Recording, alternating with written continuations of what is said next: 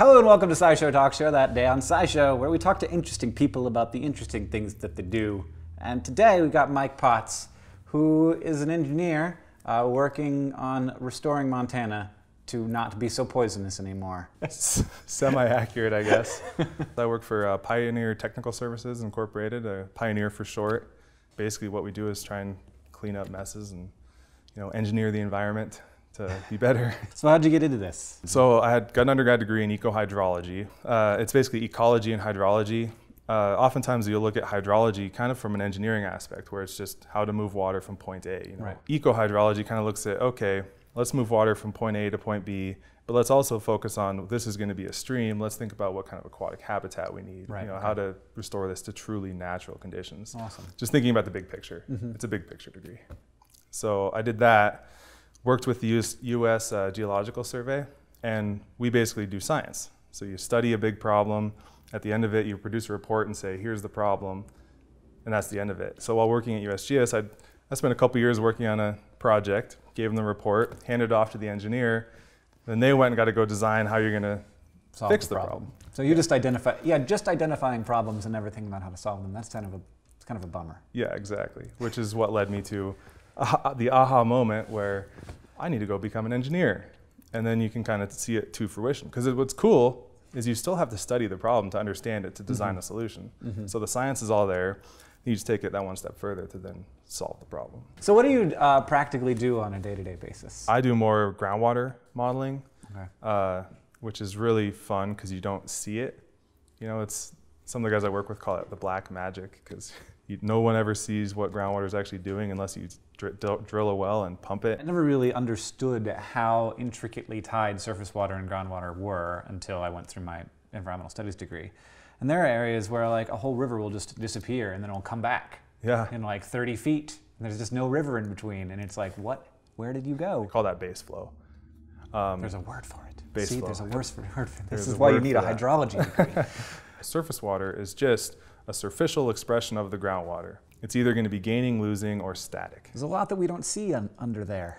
Yeah, and if that groundwater is of bad quality, then it becomes right in the surface. Yeah, bad quality surface water. So it's important to monitor groundwater and surface water and monitor those interactions. Because you can also have surface water that's impacted and then is flowing and the groundwater table's lower and you're discharging surface water into the groundwater, and somebody drills their little well over at their house and starts drinking it. It's coming straight from the polluted river. Exactly. Yeah. So tell me a bit about the largest Superfund site in America. And first maybe explain what Superfund is. Well, Superfund is actually a program that was started in the 1980s. Basically the government set aside money to help clean up some of the nation's most contaminated areas, mining sites, nuclear sites, kind of the bad stuff. So just so happens one of those sites is in our backyard between Butte and Missoula. I live in Butte, so a lot of the work I do it's convenient. It's right there at home. So. Sometimes it feels a little bit like, from an environmental perspective, we think of Butte as being a bit of a disaster.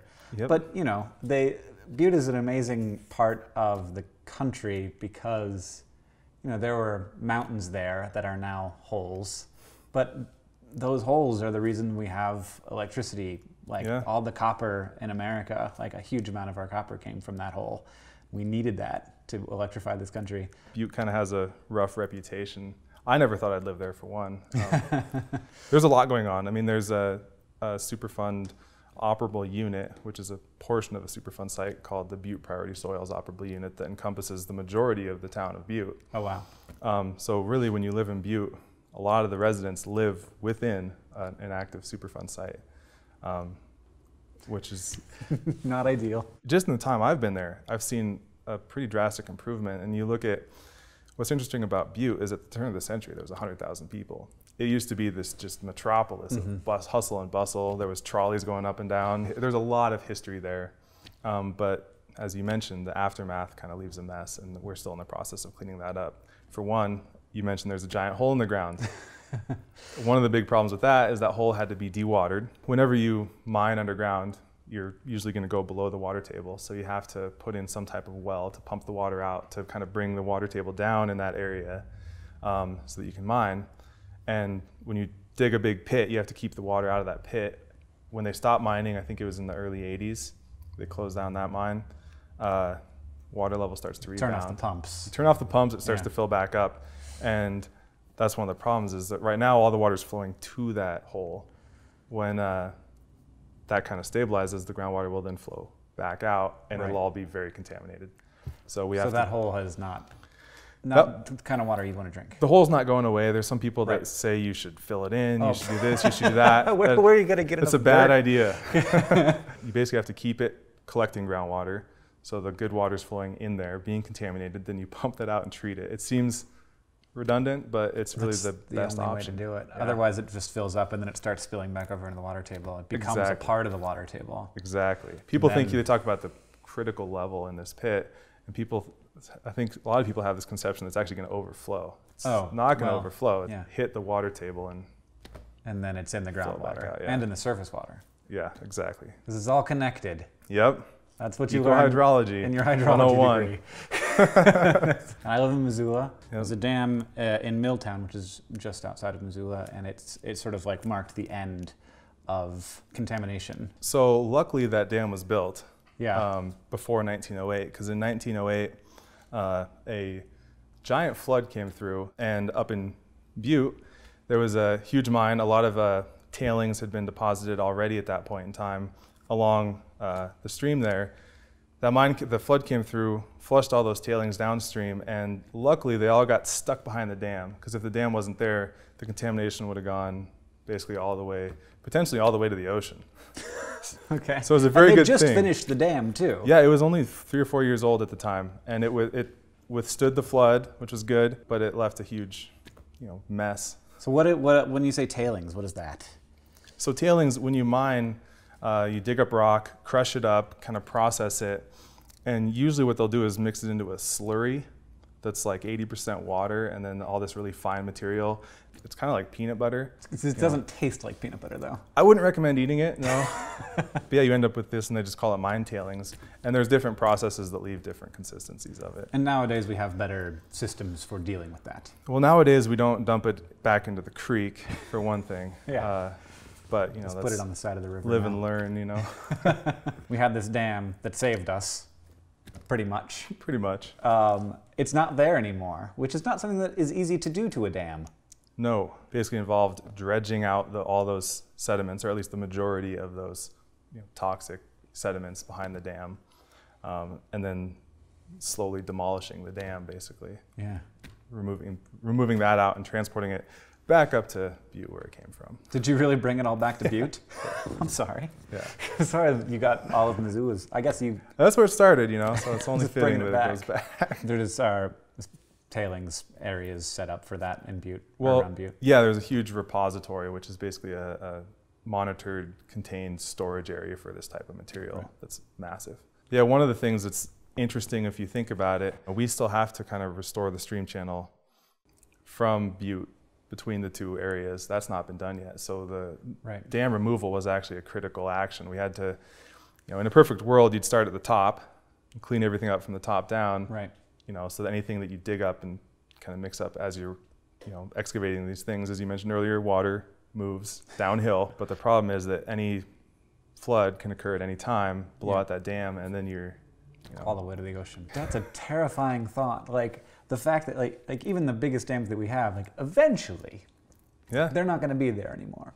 It's true. And hopefully it will be because of intentional removal. Hopefully engineers who are trained and highly educated will come in and design a plan to safely remove them, and nature will not do it for them. What's one of the most recent projects you've been working on? One of them is this stream restoration. There's a stream corridor that runs kind of between Butte and Missoula that had those mine tailings deposited. So what we did was go in and excavate those tailings, redesign the stream channel, and one of the things that we do that's kind of cool was we took it a step further and then added this component called Greenway, where we design parks and walking trails to kind of provide the public access to these areas. Right, so you're you've got the ecology, you've got the hydrology, and also you've got some civic stuff in there too. Exactly, the fish are back in the stream. So now you're going to meet an animal that you very well may have helped in its natural habitat. Glad to be of service. Jessi. Hey. Hey. You're here. Hey. Well, it's movie magic. Woo. Are you two related? Are we I believe related? so. Yeah. I think we are. This is my Just cousin. first cousins. This is my cousin. Oh, yeah. He's awesome. Thanks for setting us up. Yeah. Thanks for coming. It's been a pleasure. Yay. What do we got? Just a bunch of fake plants. Fake plant. Okay, well, so what's its name? Inorganic. Yeah, okay. Well, that's the first Yeah, step. It's wet, yeah. so I feel like whatever we have is a wet animal. Right, water. Water animal, and I bet you have helped one of these animals before. This is a native Montana animal, actually native to a lot of the middle part of North America. Okay. Well, hi there. You're some kind of salamander. Oh, what a funny face. Look at that little flat, almost froggy type face. Yeah, froggy face. Mini eyes. All right, so I'm actually going to pick him up, but I'm going to wash my hands off first because water and oil don't mix. Yeah. Yeah. Don't want to clog up his pores. Yeah. Because that's how he breathes. I've got oil, he's got water. Oh, yeah. Hi there. Wow. So, did you already tell me what this was? This is a tiger salamander. It's weird looking. Look at his little face. That is a funny face. It is like a frog with a lizard body. Yeah. Tiger salamanders, these are super cool animals. I mean, they're one of the largest terrestrial salamanders in America. What is a terrestrial salamander? On land. So they don't need to be in water. So they're born Oh, so they don't live in the water. They don't live in water. They need moisture to survive, but actually in their mature state, they're terrestrial. They live on land. Because I've seen the ones that live in the streams in the south. Yeah. They're like Okay.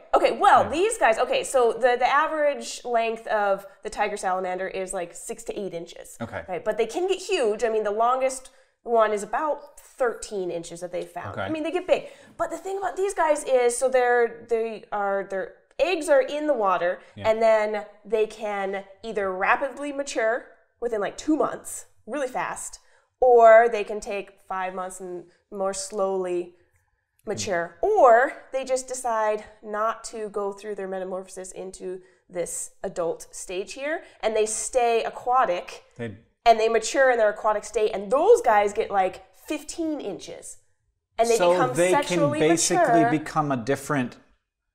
They can stay where they are and get ginormous, or they can become terrestrial, get out of there, and stay small. Like a mud skipper? And some people call them mud skippers. Oh, okay. Yeah. So so why do you think they would have that? Well, it's not why. I mean, obviously there are good reasons to have like alternate paths that you might want to take if like there are different circumstances in your habitat. Exactly. Maybe more food one place than another place, but the how? Like how? I know the how is really cool. How could it it's like the caterpillar makes its cocoon and it's like, am I going to become a butterfly or am I going to become a bird or a big fat caterpillar? Like just stay caterpillar, gigantic. Yeah, or it's going to become like or like a praying mantis. I just don't know. Who knows? Which one will it be? You'll never find out until I hatch. That's really strange. Yeah. Yeah, but I've the never reason heard that of they can do before. that adaptive thing is because all of a sudden their pool dries up really fast. Okay.